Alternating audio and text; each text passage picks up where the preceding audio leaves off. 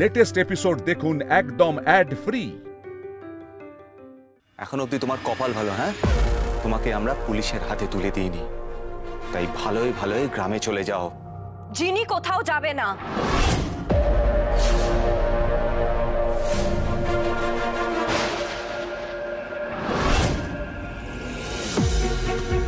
মানে এত কিছুর পরেও তুমি বলছো ওই বাড়িতেই থাকবে? হ্যাঁ বলছি, তার কারণ ও যেটা বলছে সেটা সত্যি, ও তো মিথ্যে বলছে না।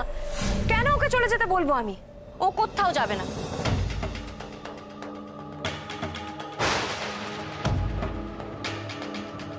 মানে তুমি জানো? মানে তুমি কি করে জানো? যে জিনিসটা আমরা জানি না সেটা তুমি কেমন করে জানো অনামিকা? দেখো অনামিকা, এখন আমি কিছু বললেই তুমি ব্যক্তি আক্রমণ করতে শুরু করবে, কিন্তু তুমি সবকিছু জেনেও ওই জিনিকে ডিফেন্ড করছো, সাপোর্ট করছো, হ্যাঁ?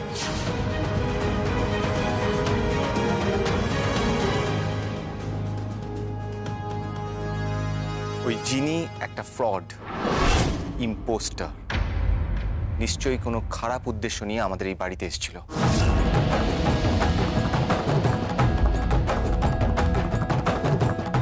আমার কিছু বলার নেই। প্রমাণ দেবার পরও এসব কথা কোনো মানে হয় না। এরপর আরো বড় কিছু ঘটলে তবে কি আপনাদের ঘুম ভাঙবে জানি না।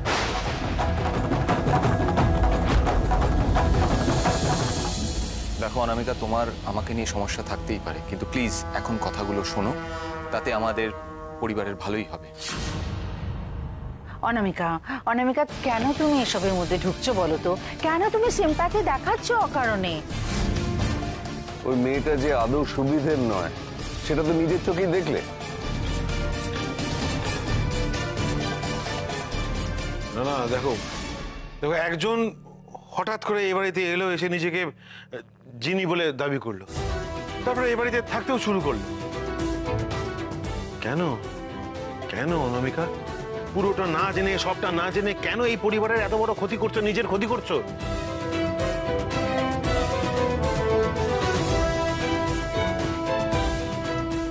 আমি কোনো ভুল করছি না। সবটা শুনলে আপনারা নিজেরাও বুঝতে পারবেন। কি শুনবো, কি শুনবো বলো শুনি। যিনি ইনজিওর্ড হওয়ার পর ঝিল্লি নামে ওই নিচিন্দা গ্রামেই ছিল, এটাই হলো আসল কথা।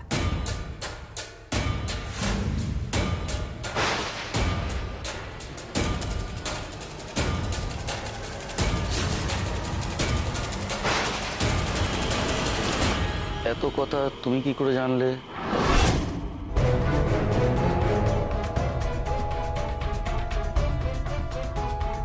দেখো বিক্রম, আমাকে বাধ্য হয়ে খবর নিতে হয়েছিল নিজের পরিবারকে রক্ষা করার জন্য। আমার মনে হয়েছিল যে জিনি হয়তো বেঁচে আছে, সেই কারণেই আমি খোঁজ লাগিয়েছিলাম এবং তখন আমি জানতে পারি যে হ্যাঁ, জিনি সত্যিই বেঁচে আছে। আর আমার মন বলছিল যে জিনি একদিন না একদিন ঠিক ফিরে আসবে।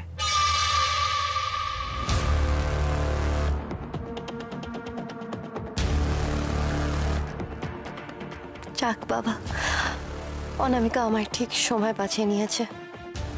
একদম ডুবে যাচ্ছিলাম না হলে।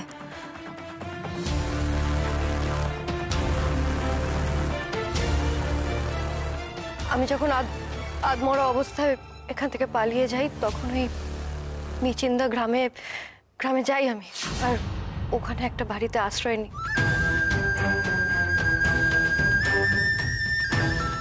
আর খুব স্বাভাবিকভাবে আমাকে আমার নাম বদলে দিতে হয়েছিল। চিনি থেকে ঝিল্লি হয়ে গেলাম।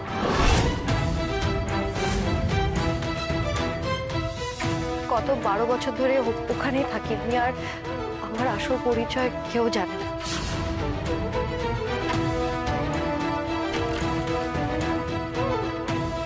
হতে পারে না, এটা বানানো গল্প, কিছুতেই হতে পারে না।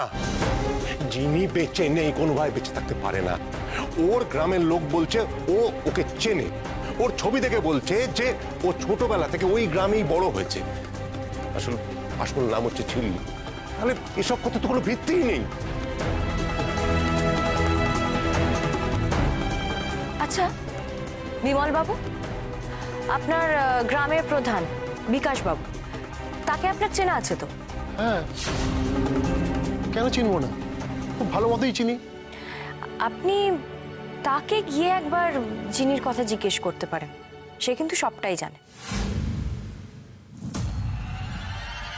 দরকার হয় আমার নাম করে জিজ্ঞেস করবেন।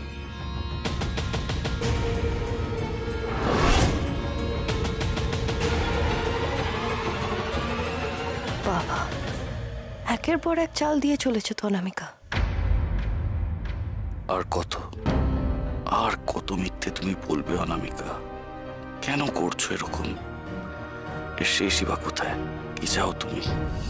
নিজেকে কেন লুকিয়ে রাখতে চাইছো এভাবে? এসব কি হচ্ছে কি? আমি তো কিছুই বুঝতে পারছি না। তোমরা কি করছো বলো তো? একবার একটা সিডি নিয়ে আসছো যেখানে রান্না শেখানো হচ্ছে, এখন আবার একটা ভুল খবর দিচ্ছ। পাল চৌধুরী আর গগনের মৃত্যুর পর না তোমার মাথাটা খারাপ হয়ে গেছে। এবার যদি সত্যি সত্যি কোনো খবর পাও তাহলেই এই বাড়িতে এসো, নইলে আর এসো না। এরকম নাজেহাল করতে অন্তত আর এসো না।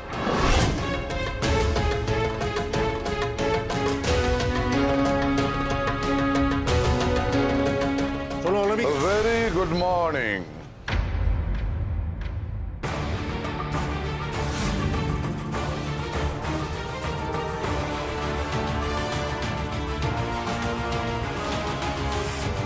Very good morning. আসুন আসুন মিস্টার রাজচৌধুরী। বাহ বাহ, সকাল সকাল একদম জমজমাট আড্ডা বসে গেছে দেখছি। হ্যাঁ হ্যাঁ, না না মানে ওই শুনুন, আপনাদের জন্য একটা ভীষণ ভালো খবর নিয়ে এসেছি। আপনি তো সবসময় ভালো খবরই নিয়ে আসেন। হ্যাঁ ভাই, মানে সেটাই তো স্বাভাবিক। ওনার মতো এরকম একজন পজিটিভ মানুষ খুব কমই দেখা যায়। আসলে ওই যে নতুন বিজনেস ভেঞ্চারে আমরা কোলাবোরেট করছি না, ওইটার মার্কেট ভ্যালু খুব বেড়ে গেছে। ও দ্যাটস গ্রেট। চলুন অফিসে বসে কথা বলি। ওকে চলুন। বিক্রম আয়, তুইও আয়। আসুন।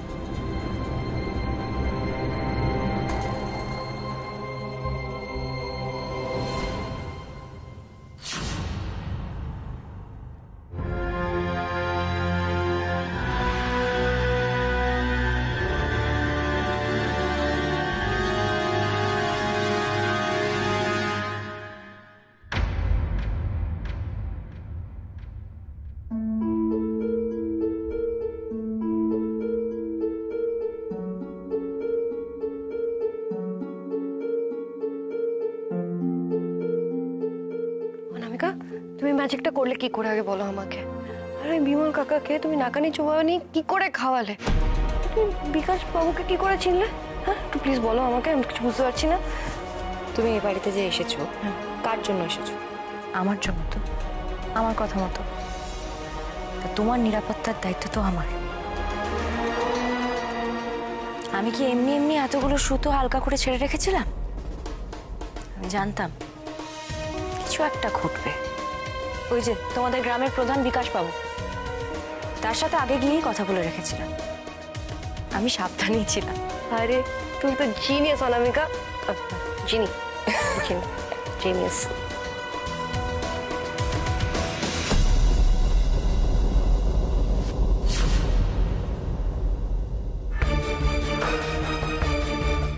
এটা কি হলো? হ্যাঁ কি হলো? তোমাদের ফ্যামিলির জন্য এত কিছু করলাম, কিন্তু কোনো দাম পেলাম না। জানি, আমারও খুব খারাপ লেগেছে ব্যাপারটা।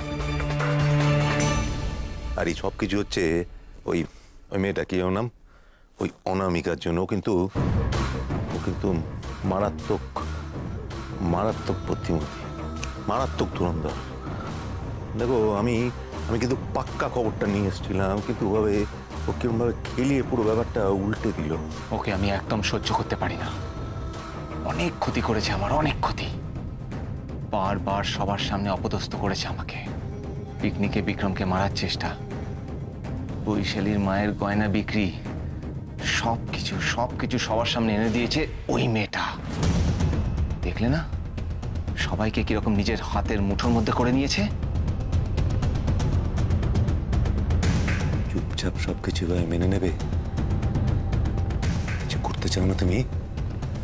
নিতে চাও না প্রতিশোধ? তা না হলে যদি এরপরে বাড়ি থেকে লাথি মেরে বার করে দেয় তাহলে কি করবে?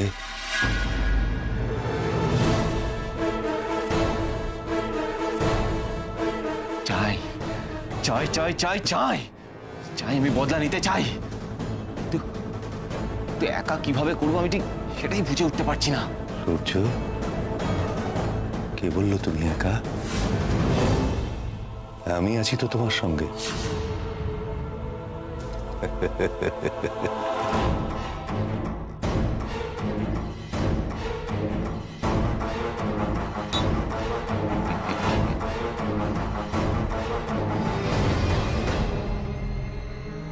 কোথা থেকে শুরু করবো আমরা?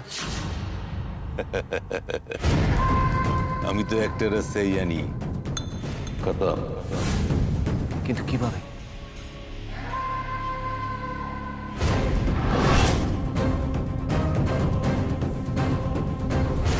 দেখেছো তো, তোমার সাথে কথা বলতে বলতে ভুলেই গেছি। সুলেখা আন্টিকে ফোন করতে হবে তো। কতক্ষণ হয়ে গেল, এখনো তো এলো না। একবার ফোন করে দেখি।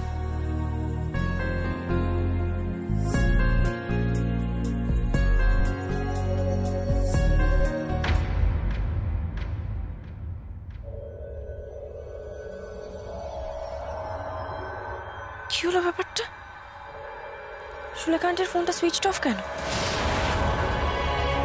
সুলেখা আন্টি বাড়ি গেল, ফিরল না কেন? কিছু হলো নাকি? ফোনটাও তো সুইচড অফ বলছে। একবার কি যাওয়া উচিত?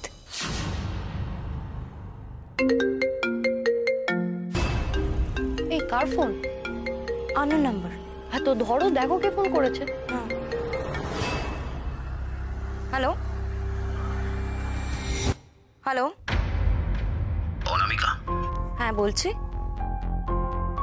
তোমার সব প্রশ্নের উত্তর আমার কাছে আছে। কি কি প্রশ্ন? আপনার কথাটা বুঝতে পারলাম না। কি প্রশ্ন উত্তর মানে? আমি জানি তোমার বাবা মাকে কে মেরেছে।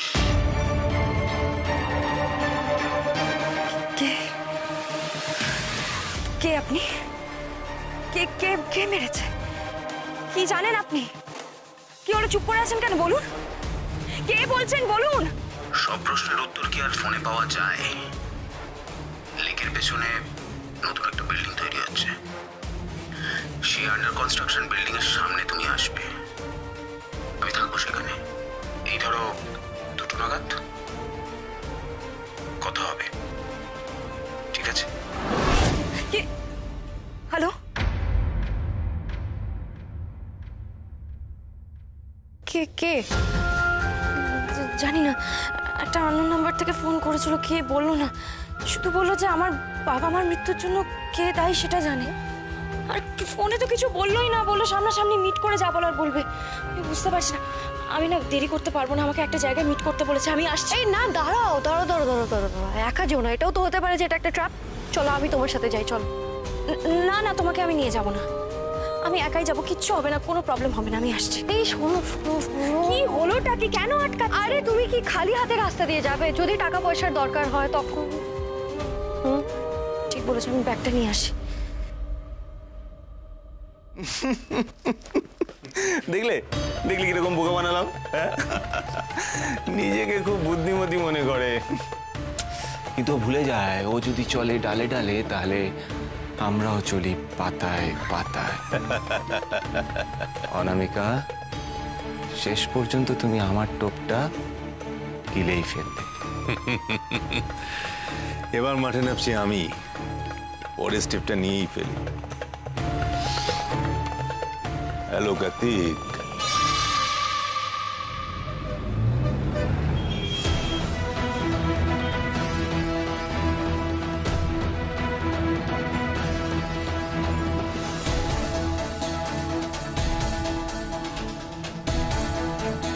Taxi taxi taxi taxi.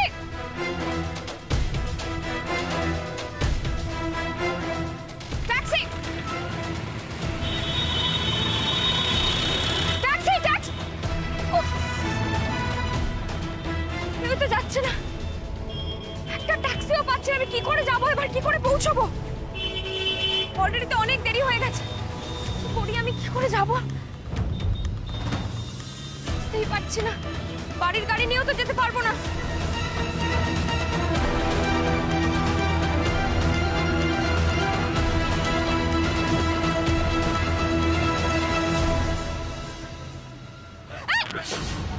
আরে ছাড়ো আমাকে, ছাড়ো।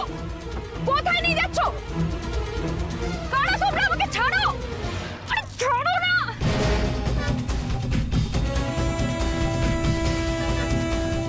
হ্যালো স্যার, স্যার অনামিকা ম্যাডামকে কয়েকজন একটা গাড়িতে তুলে নিয়ে চলে গেল। হোয়াট? কি বলছো কি তুমি? তাহলে তুমি কি করতে রয়েছো? তুমি দাঁড়িয়ে দাঁড়িয়ে দেখলে, কিছু বললে না? স্যার আপনি তো বারণ করেছিলেন কোনো স্টেপ না নিতে, শুধু অবজার্ভ করতে। আচ্ছা ঠিক আছে ঠিক আছে, শোনো, যা ব্যবস্থা নেবার আমি নিচ্ছি, তোমায় কিছু করতে হবে না। আর তুমি কাউকে এখন কিছু বলবে না, কথাটা মাথায় রাখবে, ঠিক আছে? Okay sir.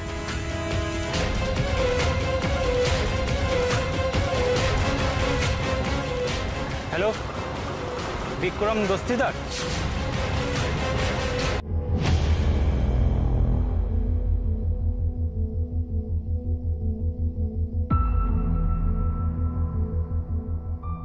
চল চল চল, ছাড়ো। বস বস বস এখানে, বস।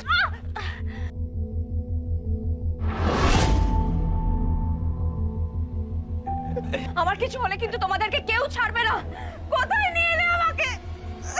কান্নাকাটি করে লাভ নেই, একটু বাদে বাবা মায়ের কাছে পৌঁছে যাবে। এই চল চল। আমার হাতটা খুলে দাও প্লিজ, আমাকে ছেড়ে দাও। কেউ আছে? বাঁচাও, বাঁচাও।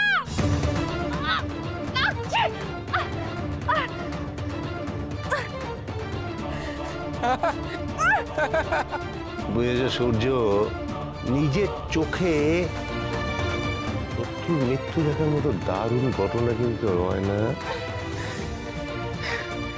আমরা চললাম, এবার নিজেরটা বুঝে নাও।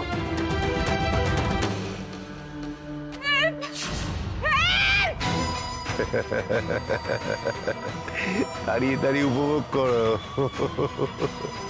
অনামিকার বাঁচার আর কোনো চান্স নেই। No chance. এবার সব শেষ। শেষ।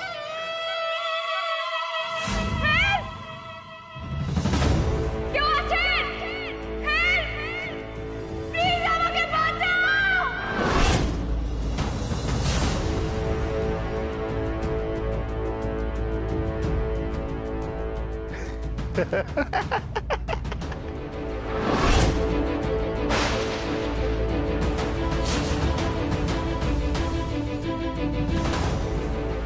কি করছিস কি?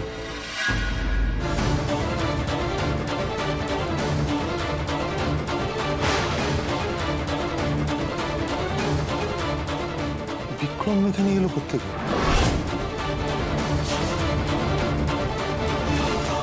কি করছিস? কি করছিস? আরেকটু হলে কি হতো জানিস? আরেকটু হলে কি হতো দেখ, তুই তুই কি হতো দেখ। আমি আমার জিনিকে চিরকালের মতো হারিয়ে ফেলতাম, তুই এখানে এসেছিলিস, তুই আমাকে ছেড়ে আবার চলে যাচ্ছিলিস কেন জিনি?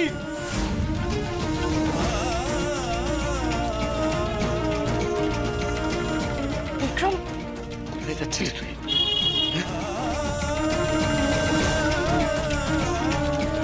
আমার চারুদাস আমায় চিনতে পেরেছে। আমার চারুদাস।